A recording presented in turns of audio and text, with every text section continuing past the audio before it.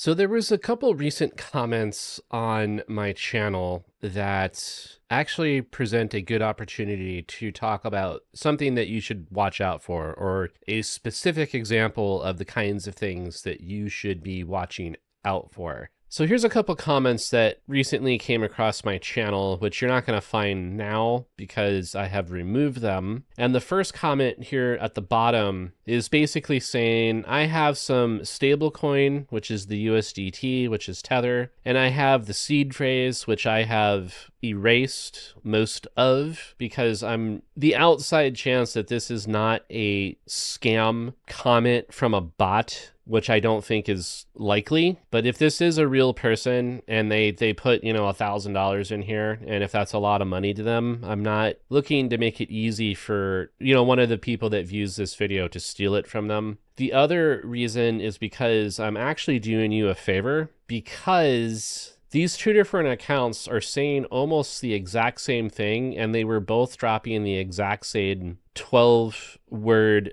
seed phrase set to restore a wallet with. And that in turn makes me believe that it is probably malicious code in the wallet, much like how it's talked about in this Guard Your Crypto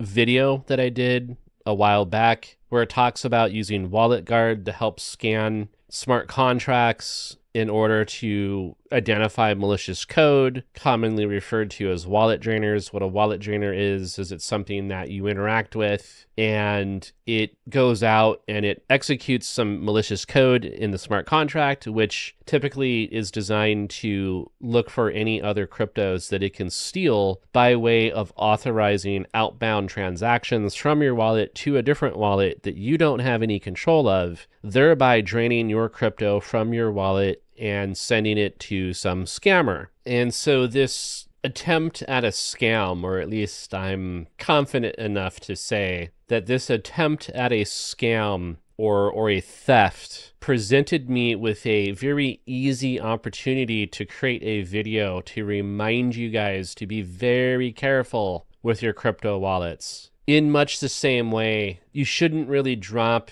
your public receive addresses online either for just anybody to read, because then that makes it very easy for a bad actor to just send you some crypto, which may contain malicious code, which is designed to drain your wallet. Now, I'm not a cybersecurity expert. I'm not a blockchain developer, so I'm not going to pretend to fully understand how loading a completely different wallet could put you at risk. What I am going to say, though, is I'm not interested in potentially stealing stablecoin from somebody that clearly doesn't know what they're doing, assuming that this is a legitimate comment, but I'm convinced that these are not legitimate comments, which then leads me to believe that it's a scammer that knows how to bot and has some idea how to scam and steal crypto from people, which in turn suggests to me one of two things. Either they know a whole bunch, except they don't know that you can't just load some other wallet altogether and then use that wallet to steal crypto from another wallet, although I think it probably depends on the wallet application or the wallet device that you're using.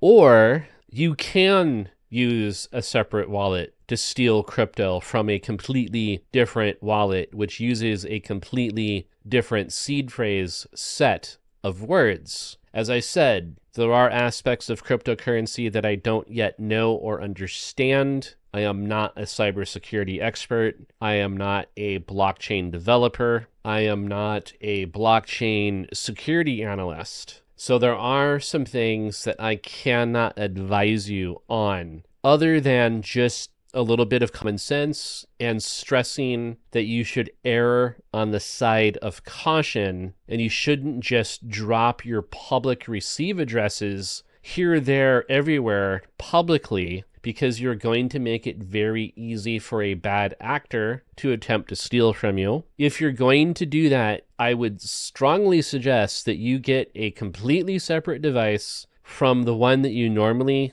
manage your real crypto with. You set up a completely separate wallet that's totally empty. And then you get the public receive addresses from that completely empty wallet that you are using on a completely separate device from the device that you actually manage your real crypto portfolio with. And then you use that to request donations or to have your winnings, sent to that address. Like if somebody on social media is saying, drop your ETH address, the first 1,000 commenters are going to have a chance to win 1 ETH, but you got to act now. You got to drop your ETH address below, like and subscribe and, retweet and all that stuff, right? Don't drop a public address from your main wallet that you are using to manage your crypto portfolio. That's not worthwhile because there's a very small chance that you're going to get any free crypto. And if you do get crypto for free,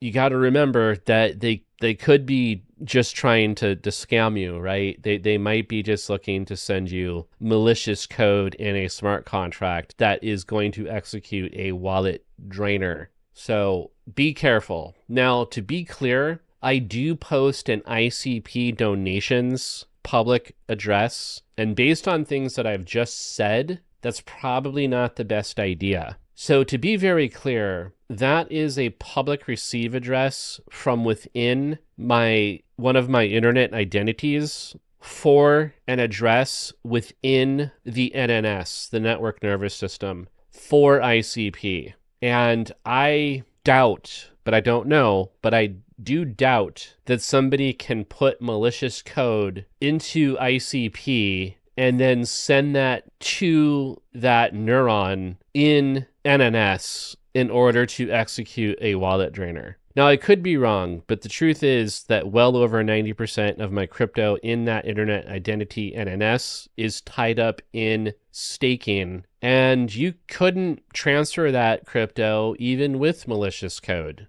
Even if something malicious could be put in and then sent to that ICP address, I think that the worst that would happen is somebody might steal about 30 ICP from me, if it's even possible to do that in the first place, which I kind of have my doubts. But to be clear, I am not following my own advice in that specific example, because really what I should do is set up a completely different internet identity that doesn't have any crypto in it at all, and then set up an internet computer neuron, get the public address, and then use that address as a donation address. Also, to this point, I haven't received any donated crypto. So the risk is pretty low, right? Because until somebody sends me something, there's virtually zero risk.